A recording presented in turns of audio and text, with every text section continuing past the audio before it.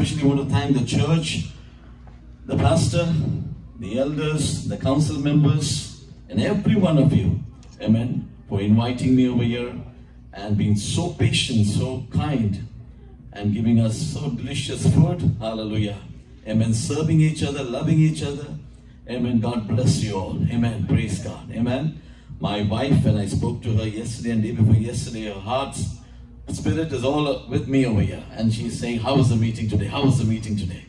Praise God. And please, she told me to convey her regards to you all. She was here 2019 with me when we came as a family. Amen. So she remembers each one of you. Praise God. Amen. Also, I want to thank the worship team for doing a wonderful job in praise and worship. Amen. Really, it's a great joy to worship along with you all, the King of Kings and the Lord of Lords. Hallelujah. Praise God, praise God, praise God. God willing, in the end of the service, we will also have the same song again, May Azad, if you don't mind. Praise God. Amen. So we will enjoy the worship after the word even today. Praise God. I want to thank Pastor Shibu also. It's good to know a pastor, a man of God. Amen. All the way from Canada. God bless you, Pastor. Amen. And everyone in the congregation, everyone present over here, may God bless you. Good to hear some wonderful testimonies. And when the children came forward, it was such a great joy to see their smiling faces and saying the scripture. Amen. Particularly that little girl who said, I don't know. And when she said, I don't know, you all clapped. How I wish I could also say that I don't know what to preach today and you will clap. Praise God, hallelujah. But good to hear from our little children. They remind us the word of God. Amen. Praise God.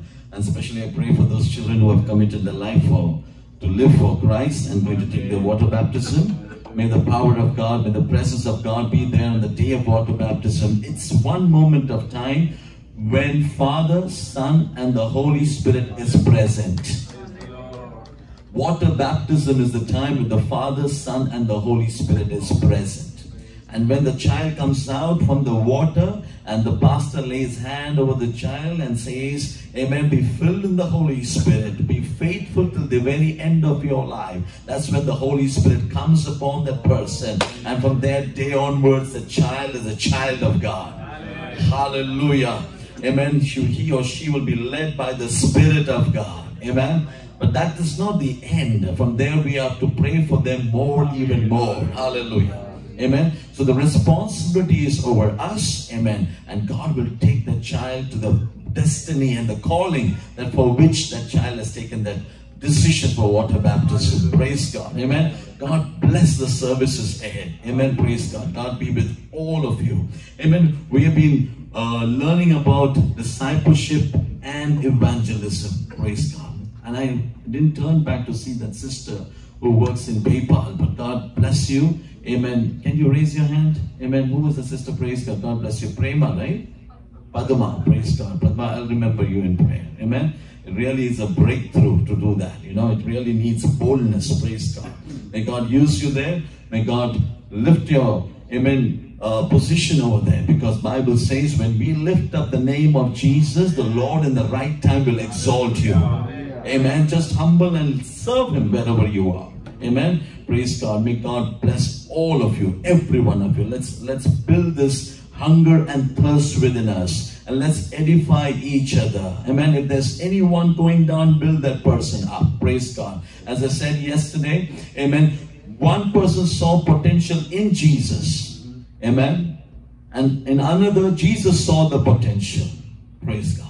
And so I see the same thing happening over here. Every one of you have a potential, and everyone believes that in Christ there is great potential. Hallelujah. Amen. Praise God. So when we give our life to Jesus and we say, Lord, use me for your glory. Hallelujah. Whatever I am for you. My eyes, my ears, my life, my body, everything I give to you, Father God. Lead me by your Holy Spirit, Lord.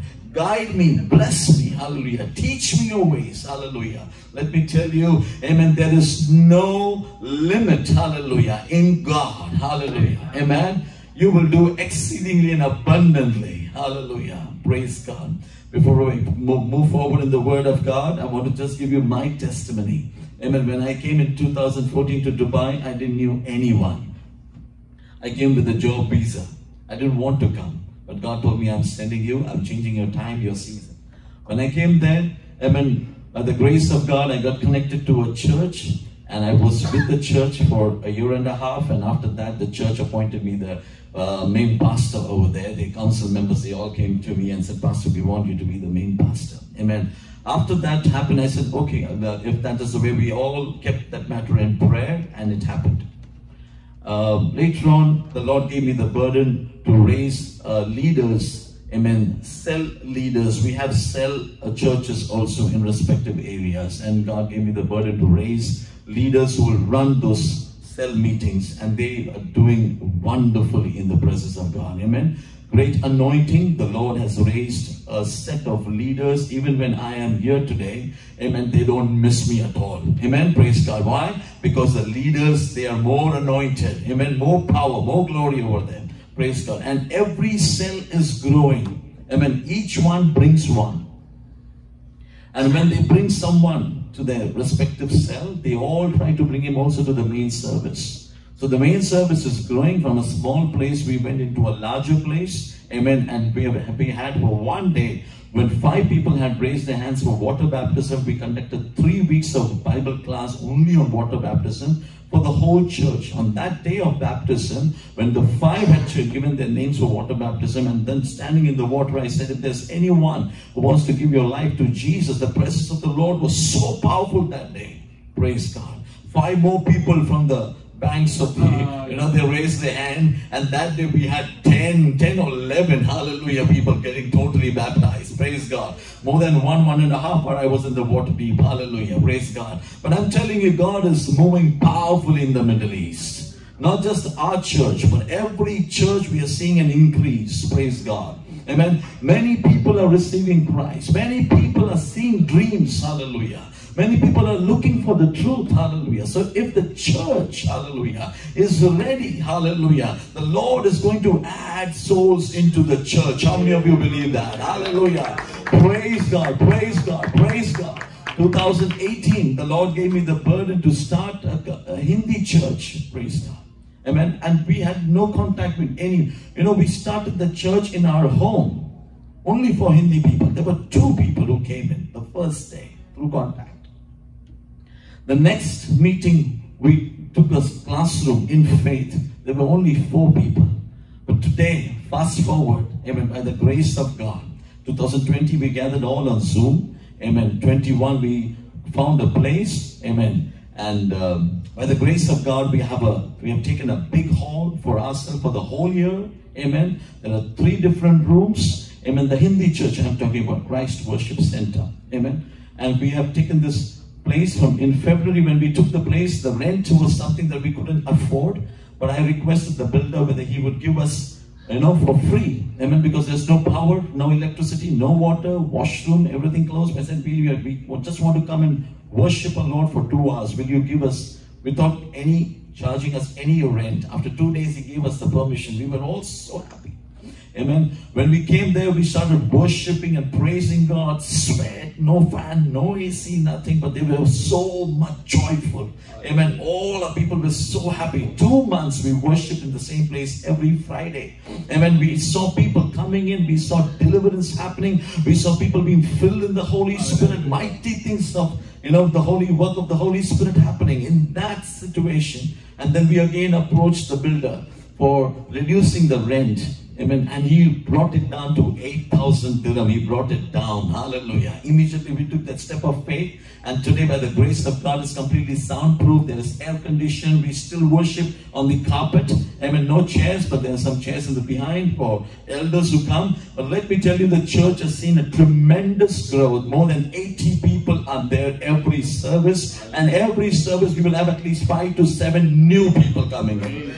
Praise God. Praise God. Praise God. The month of January this year, we had baptism. Month of March, we had baptism. And I said, after we come back, we will again have baptisms this month. Praise God. Amen. Everyone is burning, hallelujah, in the Holy Spirit. Hallelujah. No one leaves the place even after the service is over, because where the presence of God is, no one wants to leave that place. Hallelujah. Amen. We have testimonies, we have miracles happening, demon-possessed people, they manifest and they are healed and delivered. The service is supposed to start at 2 o'clock. The worship team starts at 2. Amen. Praise God. And when the people walk in, they feel that the worship has already started, but actually it's a practice session going on. But they practice in such a way that they already know everything, and they're not talking, and they're just moving in the Spirit. Praise God. Amen. And the service is supposed to end at 4:35, ends at 6:30, and still people don't want to leave. Praise God. Amen. Let me tell you, there is no limit in the presence of God. Amen. So it's important to recognize the presence of God and know that you are nothing. Amen. And you need Him more and more in your life. Amen. And when you say, Lord, use me for your glory, let me tell you, none of our people look at their watch. No one is hungry. Even after the benediction is given, I see people just praising God on their knees, not even getting up, not even want to leave the place.